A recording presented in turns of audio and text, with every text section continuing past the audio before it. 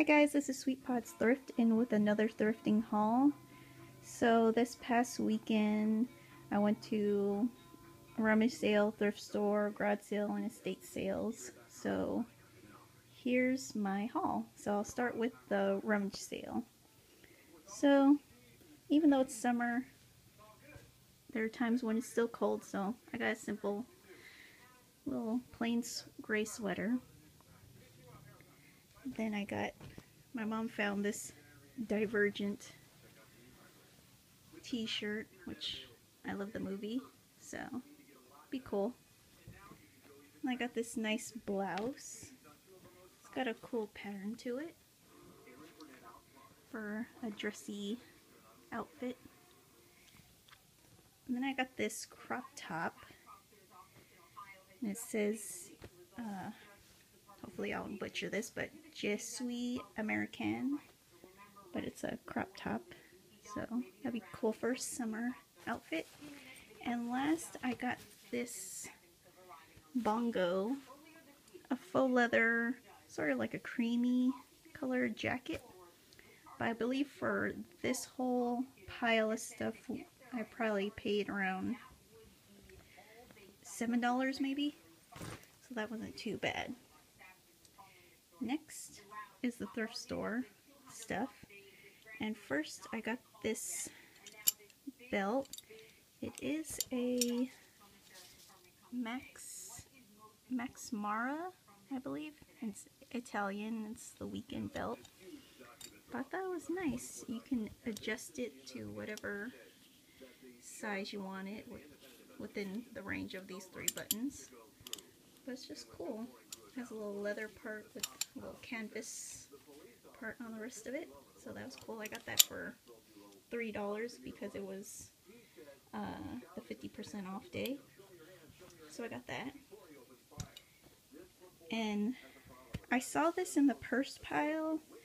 At first I was like, I thought it was cool just because it's like a leather document holder. And it was listed at $6, but again, it was the 50% off day, so I got it for $3. And if you look right here, that's the maker, Campo Marzio. And it does say genuine leather right there. And it's just a simple document holder. I know some people use it as a clutch, but I thought I could actually use it for what it was made for. But I actually researched this, and I was shocked by how much they put it at, because I'm going to show you something on my iPad. This is the Campo Marzio website, and this is the exact same document holder. And if you see right there is how much they are pricing this at. $250, including the standard shipping cost. But yeah, I was shocked. So $3, that is a fantastic deal for $3. So I got that. And a little bit of jewelry I got from there were these simple sterling glass dangle earrings. So I got those. And I got this, I think it's like a brass and tiger's eye necklace set. It comes with the earrings, which are right here. But yeah, I thought they were cute. So I'll give you a close-up look at it. So it's got a couple of tiger's eye alternating, and then there's a circle tiger's eye. It is marked NR, and I believe it stands for Nancy and Rise. They're a New York-based company, and they use a lot of tiger's eye in their jewelry. So yeah. And here's the matching earring. I thought that was cute. I think I got the set. It was, I think, originally priced at $5, and I got it for 30% off. So yeah, it wasn't too bad. And now I'm going to move on to the estate sales I went to. So first, estate sale, I got all this stuff. So let me bring this over here. So first, sometimes I buy rings at garage sales and I can't tell what size they are, so maybe I thought if I got this, I can somewhat figure ballpark range of the size of the ring. So I got that. I got this cute little first aid little pail thing, and I believe that was a sterling, simple sterling necklace. It might need a little repair, but I got that. I don't know what I'm going to use this for, but it's cute. And then I got this vintage master lock. Comes with the key. And what was cool was I was rummaging through a sewing tin and I found this envelope. And if you see right there, it's dated to 1932. Well, there's no letter in it, but what was in it was this, which obviously did not come from 1932 because it's self-dated to 1972. But if you think about that, I paid for all of my stuff $5, which is all this stuff. That's a good deal. Plus, I don't know if they realized that there's a $1 coin in there, so basically I got all this for $4. And next, I got this. It's a sealing wax kit. I believe it's from Hallmark, but it comes with a blue and yellow wax, and it comes with these seals. This one's, I believe, a turtle. Yep, it's a turtle. And I had two more. So that one is an E and a bird. But you just screw that into this little wooden post thing right here. It just screws in on the end. So yeah, I got that.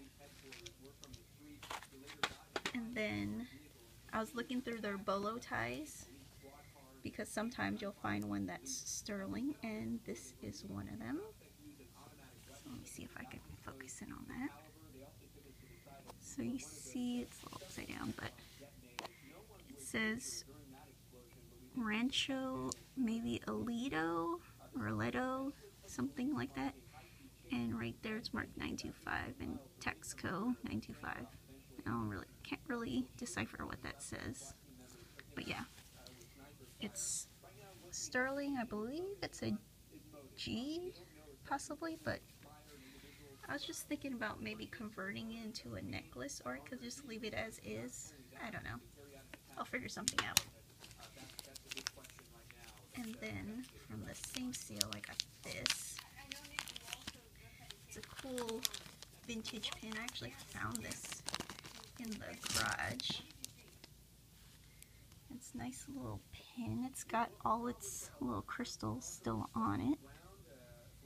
But yeah, I thought it'd be a nice brooch. It's very pretty. So yeah.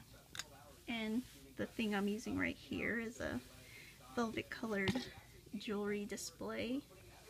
So I got that too. So all of that was $5. Or $4 if you consider that I got a coin, a dollar coin out of it. So, and lastly from that sale, I got this, which is a homemade jewelry display.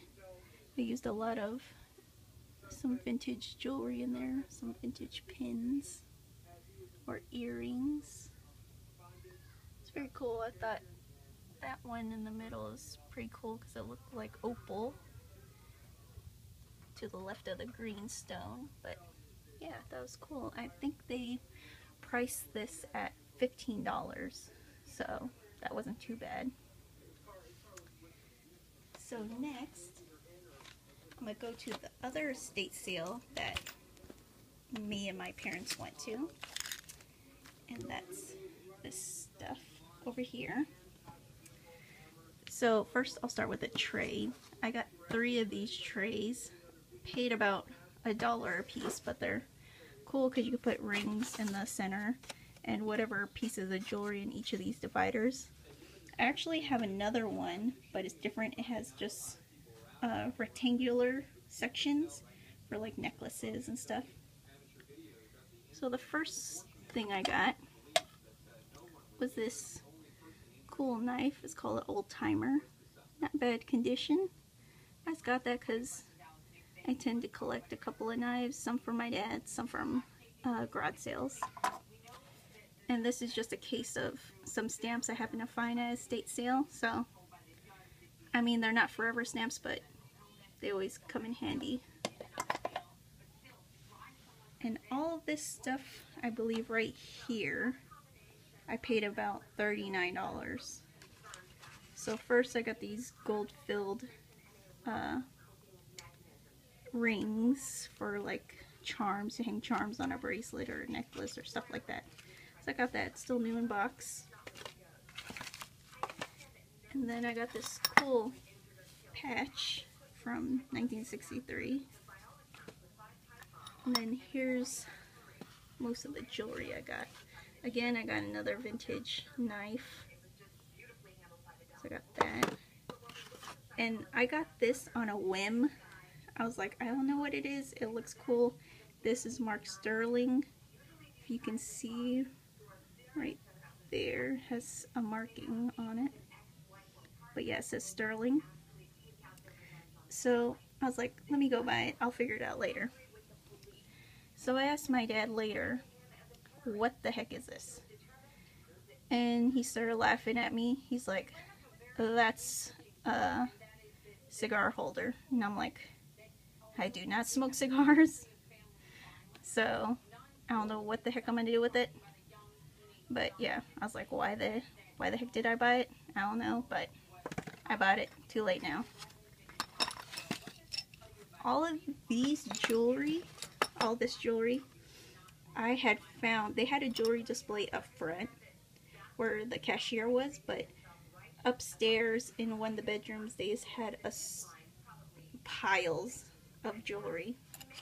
So I assume they already went through it and, you know, got the most expensive ones, put them in the jewelry displays up front. But surprisingly, I found some good stuff in it too. So first, I got this bracelet. It has a blue stone. I don't believe this is gold. I believe it's just gold tone. I don't know about the stone itself. I mean, it could be lapis, but I'm not sure. But either way, it's a nice piece. This I was questioning because I wasn't sure, but me and my mom have come to a somewhat agreement that it could be jade, but we weren't sure. It's some sort of glassy material, but I don't know. It has some cool carvings too all over it. But yeah, I haven't got that checked out. This, I don't know what it is. I was thinking it would be a bracelet for my niece, but she didn't want it, so. And this was a pretty good buy for me because while I was digging through the pile, I saw this, and it turns out this is a 10-carat bracelet, which surprisingly somehow got past the ladies up front who had been sorting through the jewelry. So I got that. I have a lot of pins, so these things are, you can use these to convert pins or brooches into pendants. So I got that, and I believe the smallest one right there is sterling. It's marked 925 on the back. And then I found some more sterling pieces. And this one is the Arizona charm, sterling charm, still on an original card. These are just some geode slices made into pendants, so I got those for, I believe, $1 each. This one was so cute I couldn't not get it. It is like the smallest knife I've ever seen. So yeah, I thought that'd be cute. Maybe even to use on a necklace as a pendant. So yeah. And then I got, this was another great buy. This is 10 karat gold with diamonds. And again, I was only charged about $1 for that.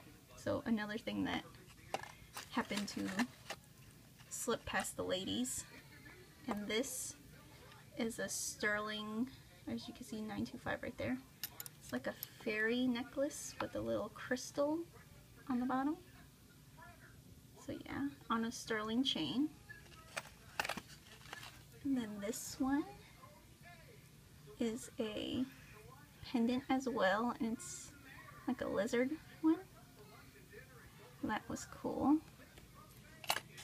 And I found this brooch. It's like an enamel and sterling brooch with a little maple leaf in the center. It is marked right there, sterling. It has other maker's marks on that side, but I can't really decipher them. But it's a nice enamel pin. So yeah, I got that. I got these Giovanni clip-on earrings. I don't believe they're sterling silver. I believe they're silver tone. But yeah, so I got those. And then I found this. It's either a bracelet or an anklet. It's more, for me, the size of an anklet. But it's a double heart anklet, and it's marked right there, sterling. I actually found another one in the same room I was looking at all the jewelry, and it was a gold filled one. Same size, same look, everything, but just gold filled, and I decided I didn't want it. Then last, I got this little chain link bracelet and a little gold filled heart on a necklace. I believe that's all I got from that. Oh, I got two more. I got this Lanvin vintage perfume. So yeah, I got that. And I also got this. It is a Givenchy vintage perfume as well, a little tiny perfume. But yeah, got that, made in France. So that's what I got from the estate sale. And oh, one more thing I got from the estate sale was this cool North Face backpack. I don't know if they knew North Face is expensive, but they only charged me $1 for this. And another thing they charged me $1 for is in the North Face backpack. And I know I have so many right now, but again, 2 more knives, as if I didn't have enough, but I got 2 more. And this is a little dirty, but I don't care. I'll figure a way to clean it. But again, they only charged me $1. If you can start already seeing what it is. It is a Chanel scarf. So there it is. So I got that. I actually found this in the kids' room of the estate sale. But yeah, I got that for only $1. So that was a steal. And so now I'll move on to the other stuff I got from the same estate sale that I got most of that jewelry from, is what I got this from. So I got this scarf. I believe it has, there it is. It has a tag on it. It's made in Scotland by the James Pringle Weavers. 100% pure new wool in the Royal Stuart pattern. And when I was looking at that, I saw hats around, and I found basically the matching beret Also, it is made in Scotland in the Royal Stuart design. Also 100% new wool, but this is by Ingalls Buchan. So yeah, I got that cool set.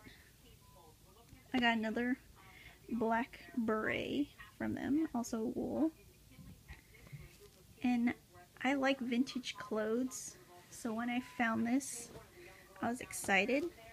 It is a vintage Letterman's sweater. So yeah, I thought that was pretty cool. I don't know what school this is from, but evidently they played basketball and volleyball. And that's the maker of it right there, the year right. So I got that. I believe I only paid $3 for that. So now I'm going to move on to garage sales. So from a community garage sale I went to, I believe last week, I got this. It's an Old Navy sweater with a fox pattern on the top, on the front of it. So I got that for, I believe, $2.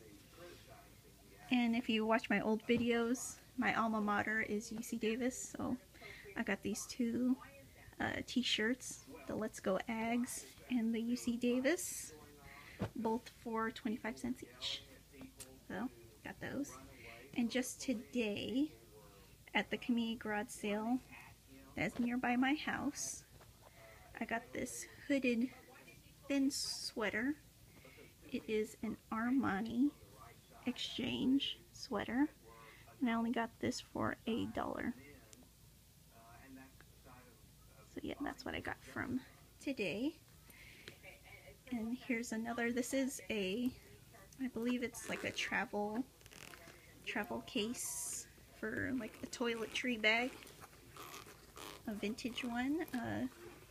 The lady only wanted $1, and I saw the marking on the bottom which said Coach, and then they also had another marking in the top right there, and then I saw the tag inside, the Coach tag with the Coach print, and so I paid her $1. I found this purse. It is a Betsy Johnson, and I believe they only wanted $2 for this, so again, I'm not going to complain about that. So I got the Betsy Johnson purse, and if you can see the inside, it's like a jewel design, so I got that.